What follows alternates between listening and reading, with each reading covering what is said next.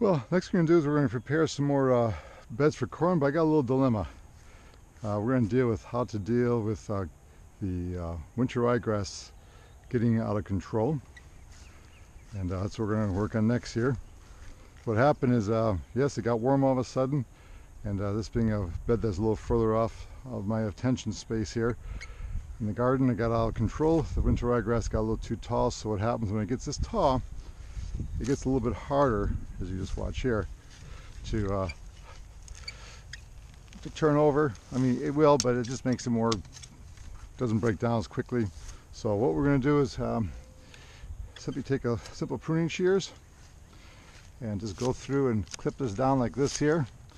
It's still going to break down and decompose nicely, but this way it's not going to be as hard to turn it over and get it down below to where it needs to be breaking down so get ready to plant corn, which will be planting this bed of corn next week. So it should be pretty, it rots down pretty quickly once it's cut like this. Next, all the nutrients go back into the soil, and that's called a green manure cover crop. Very simply using winter ryegrass seed, which is planted back in the fall, to prepare the garden for the next spring. So we're going to finish clipping that down, and we'll come back and turn this bed over, and we'll let it sit for a while to get ready for the next planting of sweet corn. All right, we're almost done trimming back the overgrown winter ryegrass seed here. By the way, if you let it go, it won't create a headstock, and you can actually eat the grain. It's, rye.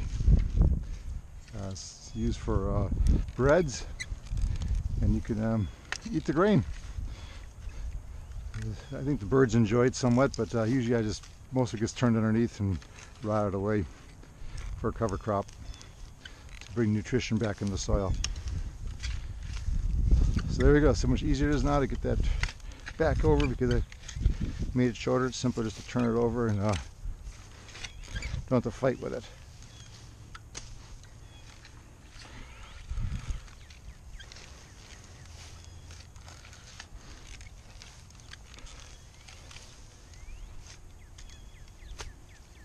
See a nice humus stuff breaking down there already.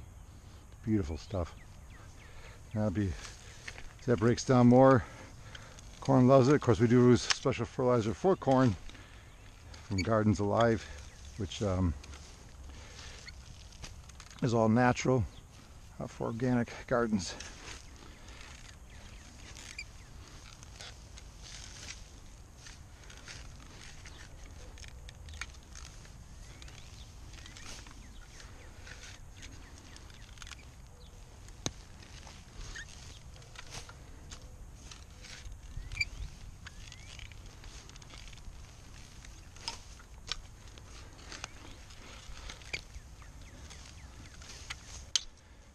All right, so a few minutes of tilling here, and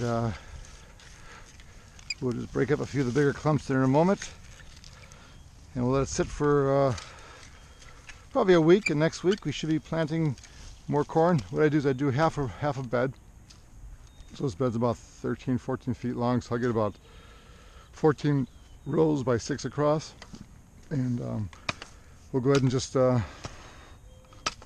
I'll plant half along with a medium season, and about 1, 2, 3, 4, about 5 beds down there is another row ready to go, and that'll be the long season. So I alternate that by every week and a half. That way you get a nice, slow, gradual maturity of corn. Once again, it's grown in blocks, so that way it pollinates itself quite well.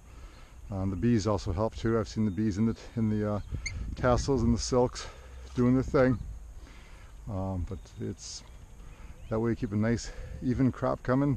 And we do about 6 beds of corn.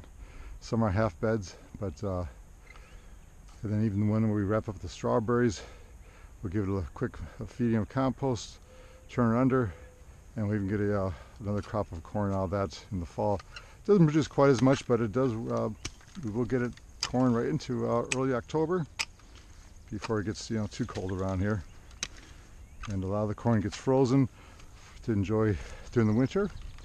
which we'll be reviewing that at a later date when the corn starts coming in July and August.